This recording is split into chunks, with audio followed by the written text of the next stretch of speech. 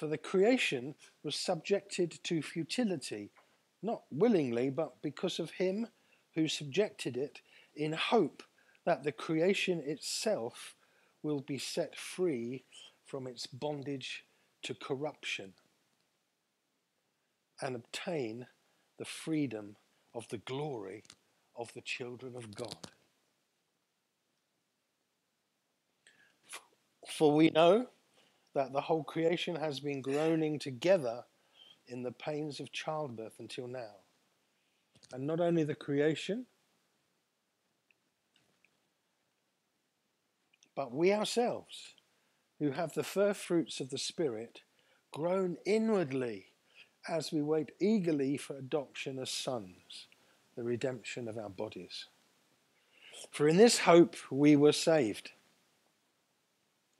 Now, hope that is seen is not hope. For who hopes for what he sees? But if we hope for what we do not see, we wait for it with patience.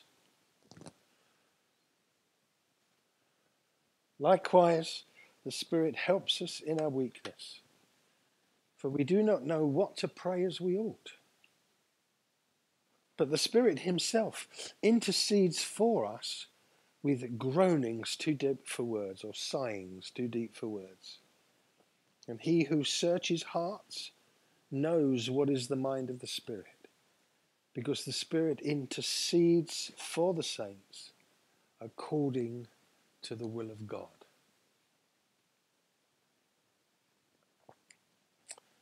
Now, we live in a beautiful world, don't we? This is a wonderful place to live.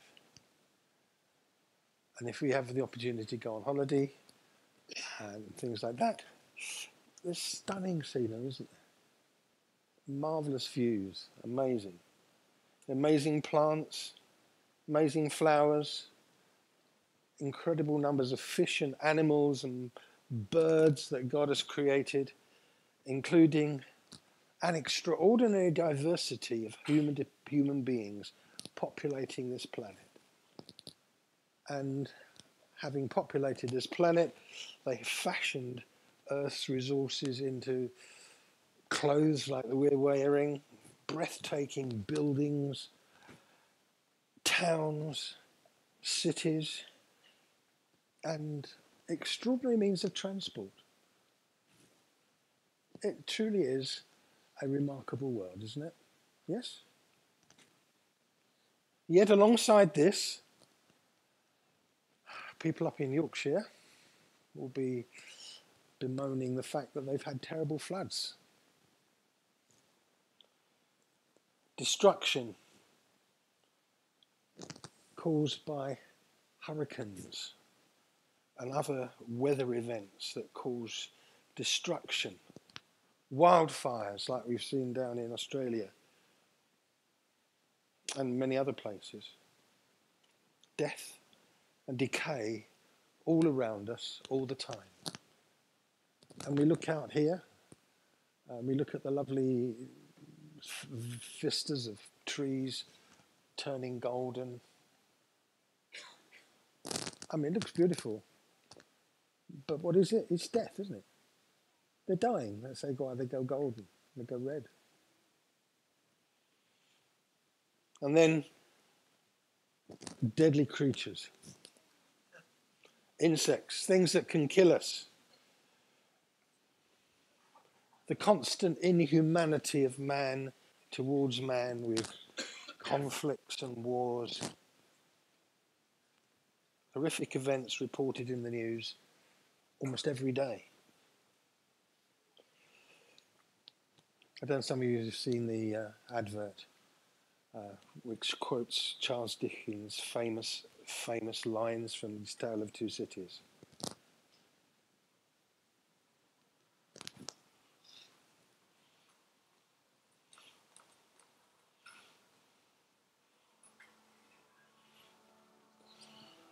It was the best of times.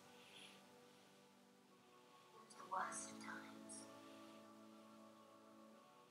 It was the age of wisdom. It was the age of foolishness.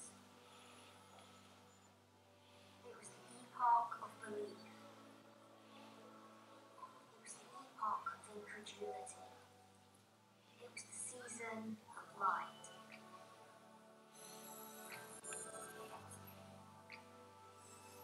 There's the season of darkness.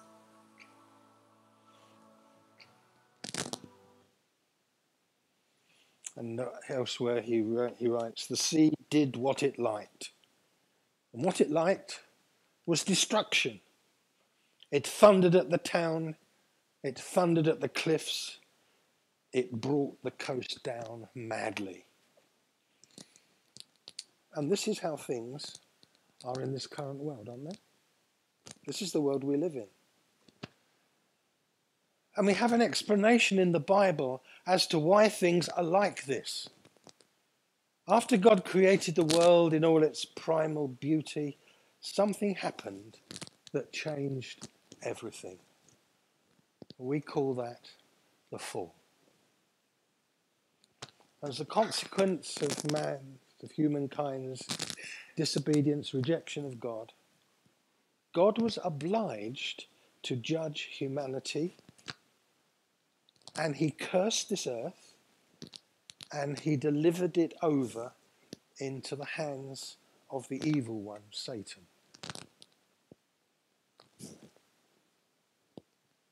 That's what this world is all about. Yet, in the light of eternity, this short, corrupted period of human history is nothing.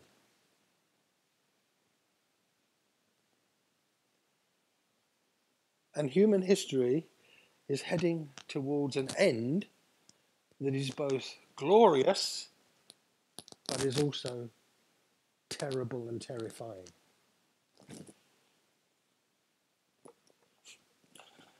Amuses me. Conservationists today are very concerned about global warming. That is something to be concerned about. Yet they have no comprehension at all of the global incineration that is going to come upon this earth when Jesus comes back.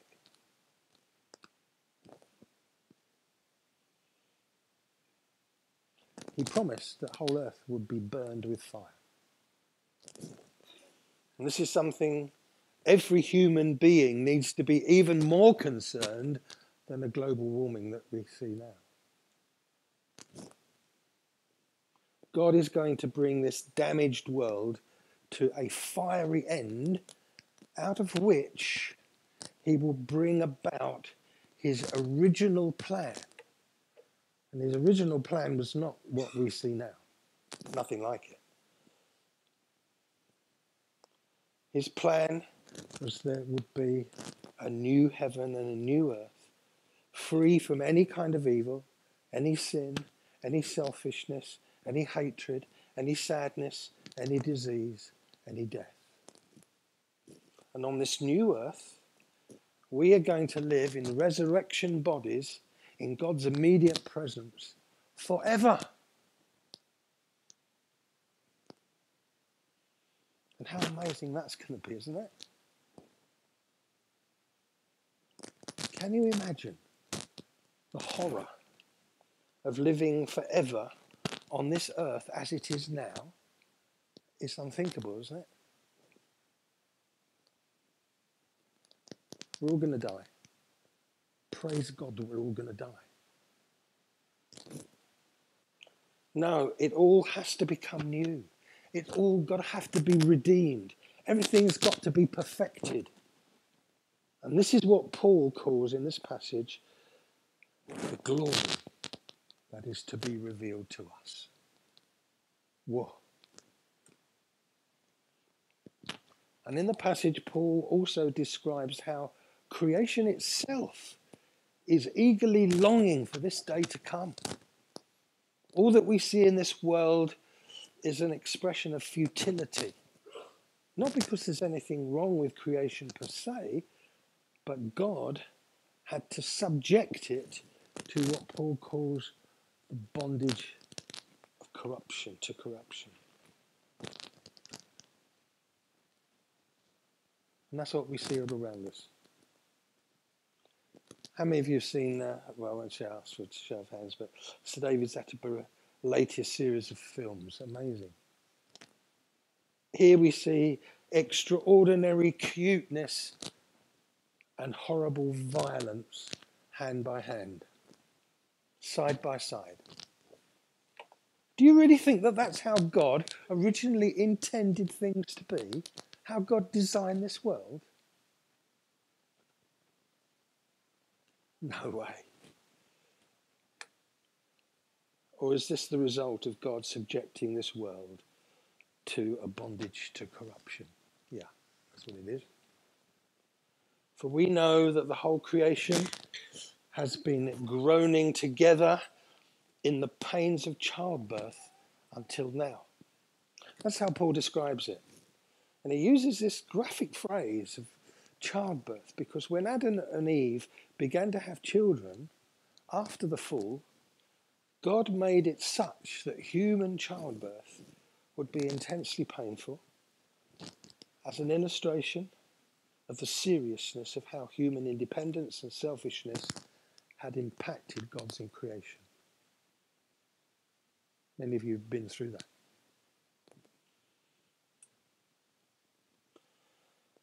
When I was at uni many, many years ago, I learned about a principle of corruption to which God subjected this creation. And some of you will have come across the idea of entropy. Entropy. Everything tends to increase disorder and decay, and that the remarkable principle that overcomes entropy to some extent is the principle of life. In life, things are ordered. Where there's life, things continue. Amazing how little babies are born, little children come into this world.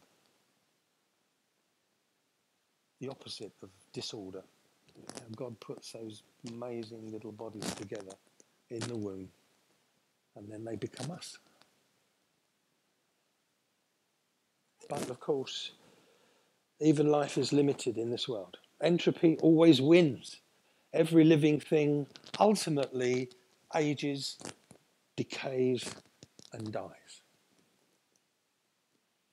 And creation is groaning for an end of this principle of corruption, longing for the day when it will be set free from such bondage and obtain the freedom of the glory of the children of God. Can we imagine a world in which nothing decays? Can you imagine a time when we won't need fridges? Flowers never wilt and die. Nothing goes mouldy. There will never be use-by dates because everything keeps perfectly. Everything lasts forever.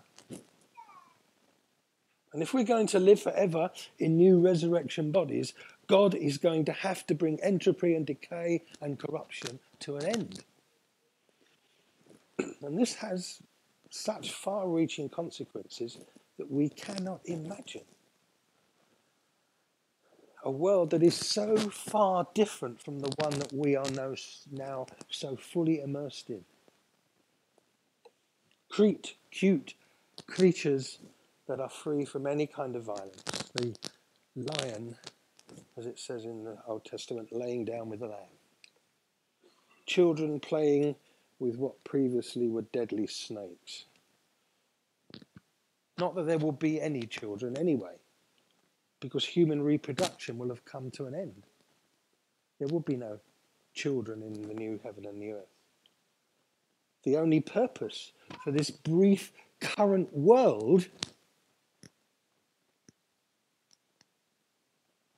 in which we live is that humankind will be fruitful and multiply so that we might populate eternity.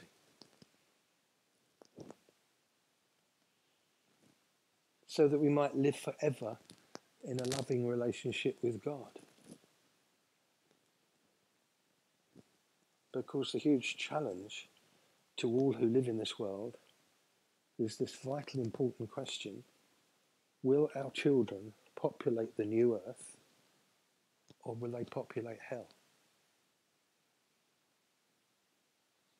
There's only one of two options.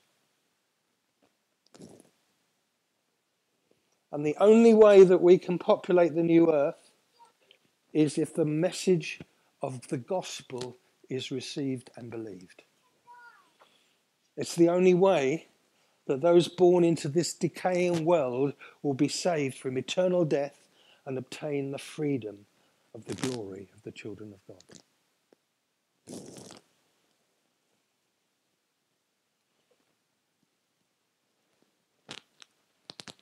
When we hold our little babies in our hands, our desperate prayer is, God, bring them to yourself. Bring them to Christ. Because the only alternative is unthinkable, but is real. Jesus had to be born into the excruciating, corrupt world. And he had to die an excruciating death on the cross in order that some of this world's human population might be forgiven their sin, might be delivered from their independence of God, and by Jesus rising from the dead could be born again and become children of God, could become a new creation in order to ultimately share and experience eternal glory.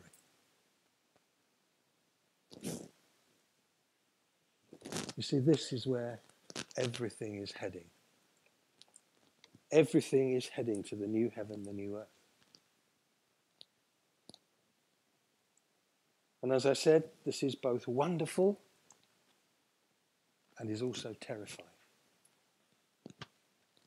My question to you is, do you know where you're heading at the end of your life on this earth? You may have a long life, you may have a very short life. But I guarantee you, you're going to die sometime. Where are you going to go? What's going to happen to you then? Most people think, that's it. This is the end of it. No, it's just the beginning.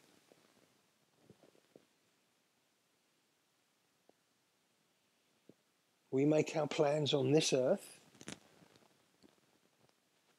plans about education and plans to go to university. Wow. Study. And then you come out on the other end and think, now what am I going to do with my life? Eh?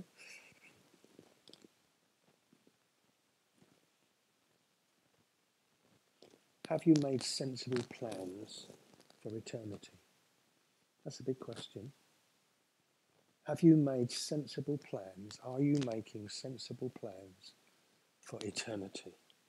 Because this life comes so quickly to its end. What about forever? What are your plans for forever, eh? And as we see, Jesus came, he died on the cross so that we could be forgiven our sins. He rose again so that we could give a new life, so that we could share forever with him. But only if you lay hold of it, only if you believe in it. Do you believe? Have you made a commitment to Christ? Have you said, yes, I'll follow you, Lord? Because that's what it's all about. Can we just bow our heads for a moment?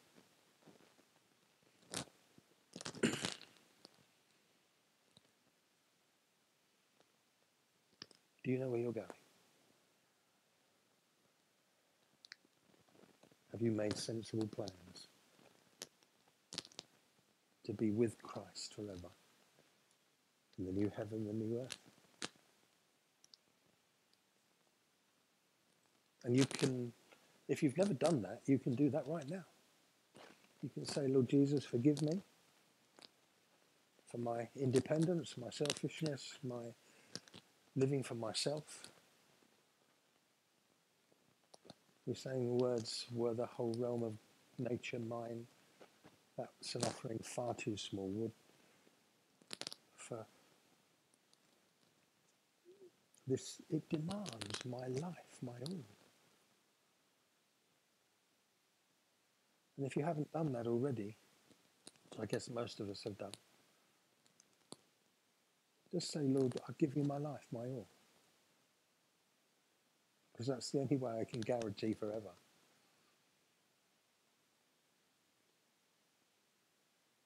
Forgive me for my selfishness. Come into my life. Thank you for dying on the cross for me. Thank you for rising again to give me new life.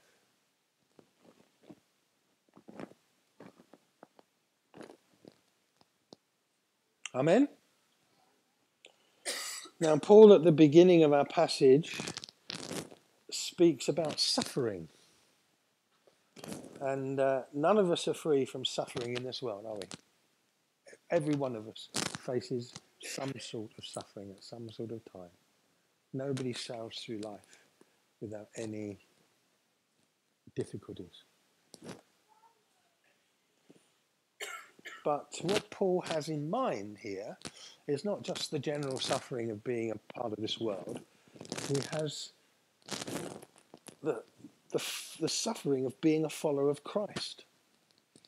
And we fortunately live in a country where we're free to come and worship like this. If you were in church on Easter in Sri Lanka, you might have been blown up. That doesn't happen here. The most is something like this street preacher who got arrested, falsely arrested, set free afterwards. If we choose to live a godly life in the midst of this oh so ungodly world, we may well find opposition, hatred. We might even be marginalized. We might even find ourselves persecuted in one way and another. For many people, the Bible is a book full of hate speech.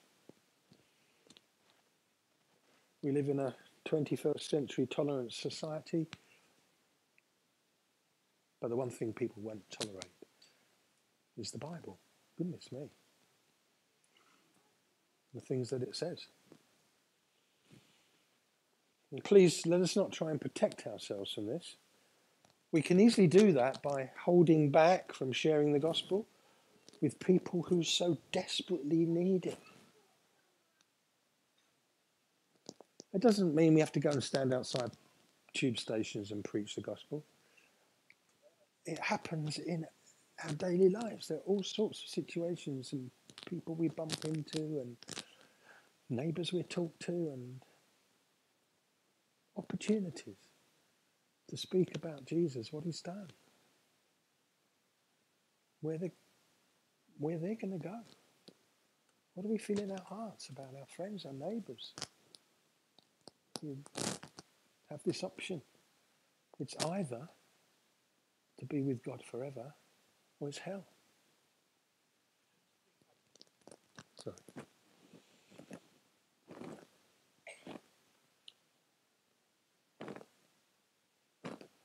Let's keep in mind the amazing hope we have both in this life and beyond it. This will radically change our perspective so that, as Paul writes, consider the sufferings of this present time are not worth comparing with the glory that is to be revealed to us. We've got a guaranteed future glory that trumps any suffering that we might face in this life, haven't we?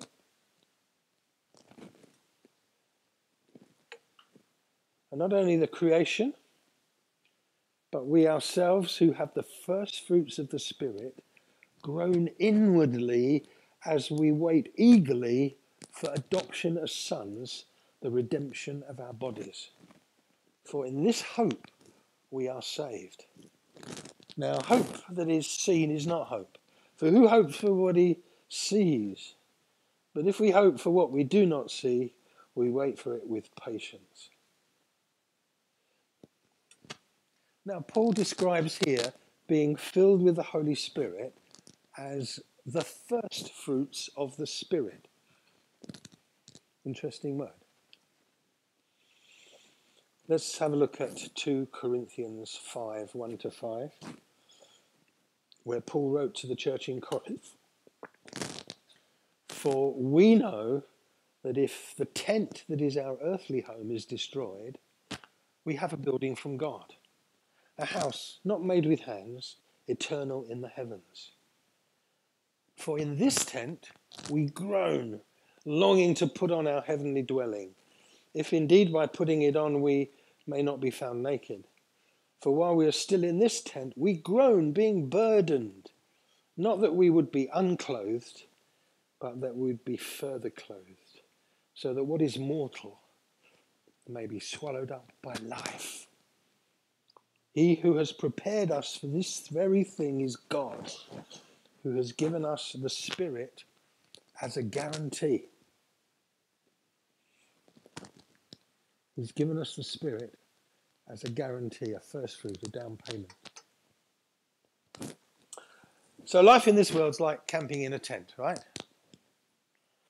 And when Jesus comes again at the end of this world,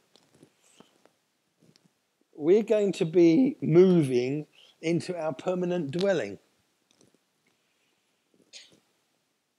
And the gift of the Spirit is a down payment, a guarantee, the first fruits of what that's going to be like.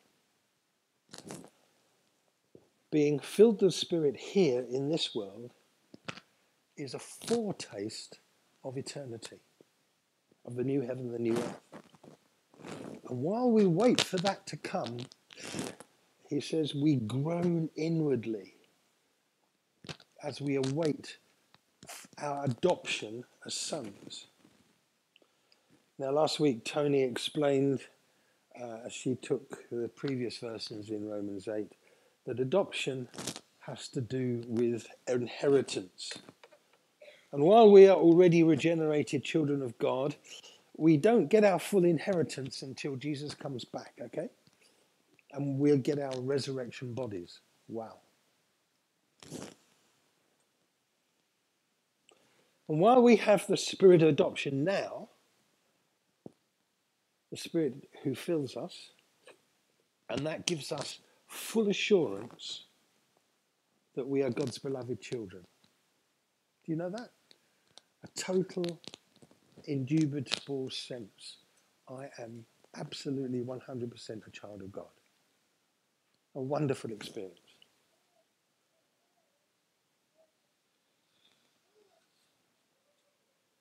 But our full adoption will not happen until Jesus comes back. When we become heirs, we enter into our inheritance.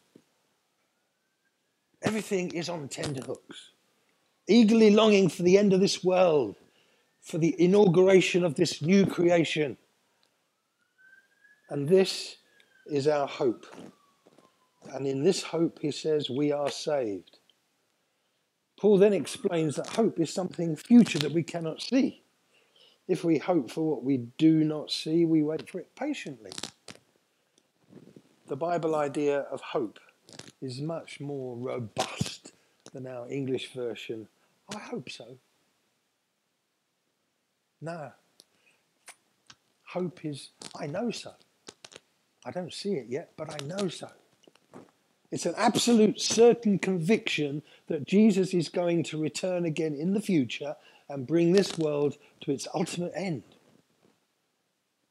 And so, brothers and sisters, let's take, by faith, hold of our down payment that we have received in this new earth, which is the first fruits of the Spirit, and make sure that we go on being filled with the Spirit on a daily basis. Continually. That's really important. This will help us from being captivated by this fading world and keep our hope of a new creation alive. It was interesting. One of the prayers that early Christians prayed regularly when they got together was, "Come, Lord Jesus." Wow. Is that what we pray? Come, Jesus, come back. Return, end this world. Come and bring your kingdom. Let's be free from this corrupt, rotten, decaying world in which we live. With all its beauty, with all its beautiful things, but this is not what God intended, this earth. And then at the end of the passage we're looking at today, Paul adds a very insightful comment on prayer. Likewise, the Spirit helps us in our weakness, for we do not know what to pray as we ought, but the Spirit himself intercedes for us with groanings too deep for words. And he who searches hearts knows what is the mind of the Spirit, because the Spirit intercedes for the saints according to the will of God. Now, I think you all would agree with me, I hope, that we are all rubbish at praying, yes? Anybody who's not rubbish at praying?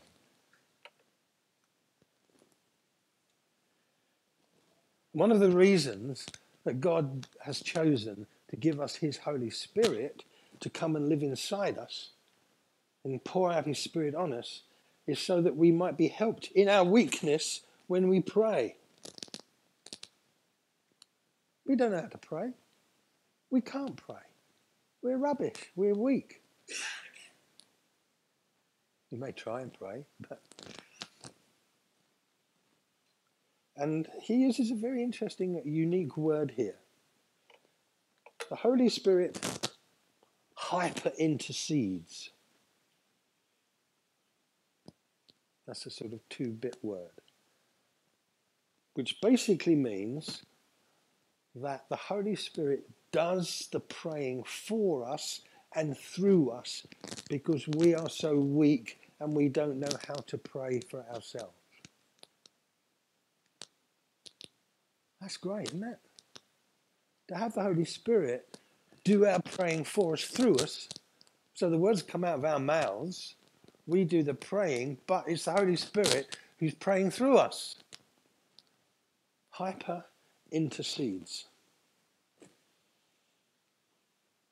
And when we stop trying to pray in our own strength, with our own insights, and when we let the Holy Spirit do the praying in us and through us, we are helped out of our weakness and we find ourselves doing something that we don't know how to do. That's great, isn't it? And sometimes when we do open ourselves up to the Holy Spirit and pray by faith, we can be surprised by words that are coming out of our mouths. Amazing, isn't it? You think, why? Wow. I've often found myself praying for somebody, and then you lay hands on them and you start praying for them, and suddenly you all these strange things. You think, where did that all come from? Well, it came from him.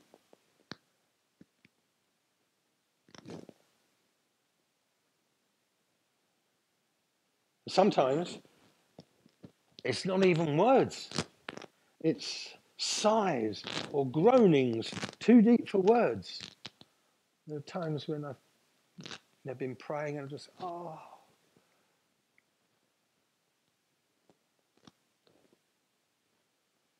And then it's not only that. Sometimes the words come out of our mouths in languages that we never learned. This is what happened to the disciples on the day of Pentecost when the Holy Spirit fell on them. And Luke describes it in these words. And they all began to speak in other languages, that's languages they didn't know, as the Holy Spirit gave them the words to say. Now, going back many years, when I was at uni, I was desperate to be filled with the Holy Spirit. But this all sounded a bit weird, a bit strange. Why would I need to pray in a language I couldn't understand? Here's this intellectual, know-it-all guy at university, 21 years old or something, maybe 18, 19.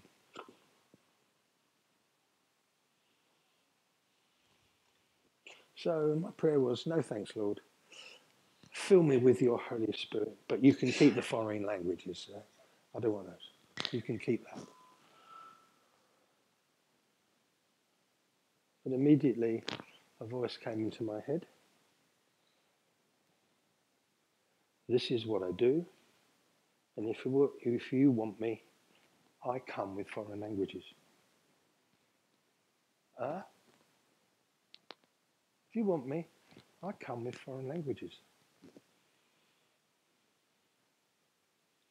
So I had to swallow my arrogant intellectual pride. I had to capitulate. So like Jesus' disciples, I asked the Lord to fill me with his Holy Spirit. Some people were praying for me. I began to speak out words that were beginning to form in my mouth, and it all sounded like a load of gobbledygook. But the words kept coming. And I found myself praying in the Spirit with a fresh sense of passion and urgency that I've never known before. Only the Lord knows what I was praying, but it was clearly according to the will of God. That's what he says here, isn't it? You pray in the Spirit, it's according to the will of God. And that's what really mattered. Not that I could understand it. It didn't matter if I couldn't understand it, as long as what I was praying was according to the will of God.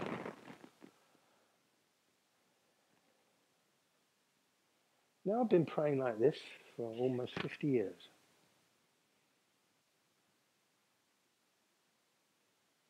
And often in the morning I wake up praying words that I don't know. It's like my spirit's been chatting away with the Holy Spirit all night, and now I've woken up.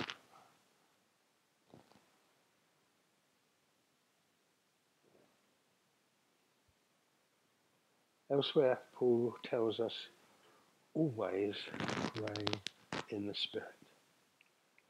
This is a deliberate, voluntary choice we make to get down to pray, particularly with others. Always do it in the Spirit. Do we pray what we want to pray about, or think we ought to pray? Or do we just turn ourselves over to the Holy Spirit and let him give us words to pray through us, either in our native language or in our unknown tongue language, or in signs and groans? Doesn't really matter, does it? Holy Spirit praying through us. And when we do this, we know that whatever we pray, whatever the words that come out of our mouths are in accordance with the will of God. That's the important thing, isn't it? Now, it might sound a bit weird. If you've never experienced it personally, praying in the Spirit, I tell you, it's not in any way weird. It's very down to earth, very basic, very matter of fact. You just choose to do it.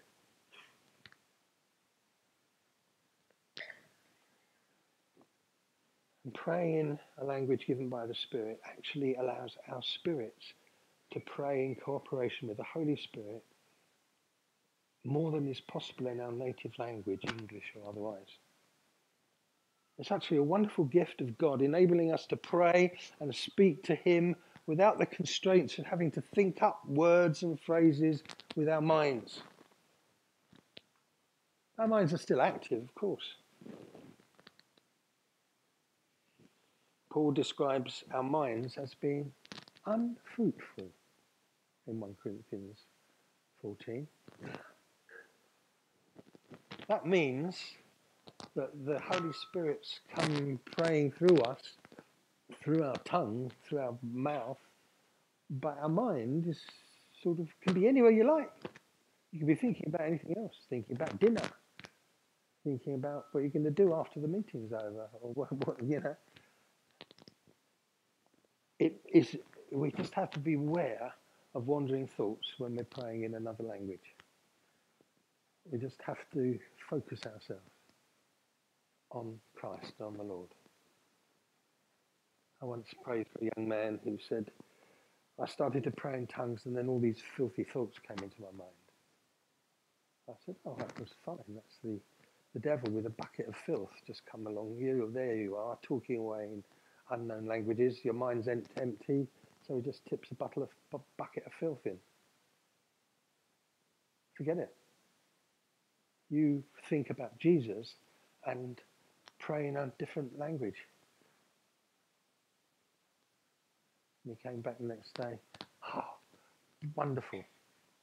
I've been praying in these other languages and thinking about Jesus, and no more dirty thoughts.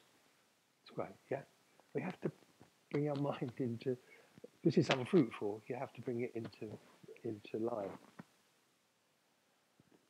So, we're going to sing a final song, and then I'm going to ask the Holy Spirit to move amongst us. As we're standing, we'll wait for a while. I know it's getting towards 12 o'clock, but we're not in a rush. Let's open our hearts to the Holy Spirit. And then I want us all to pray out loud whatever comes to our mind. Try it all together. You could use your native language, English or whatever it is. Or you might just find the Spirit gives you just a deep sense of sighing. Or you may get words that mean nothing to you. But just keep praying out. Maybe switch from English to another language or to groans. And we'll have a go at all of this, eh? And we'll spend some time praying like this. And if you suddenly find, why, it's some very interesting thoughts, things I'm praying I've never thought of before, you might like to write them down to reflect on afterwards. So, free from this corrupt world, we're all going to die, but we're free to pray. And let's sing our last song.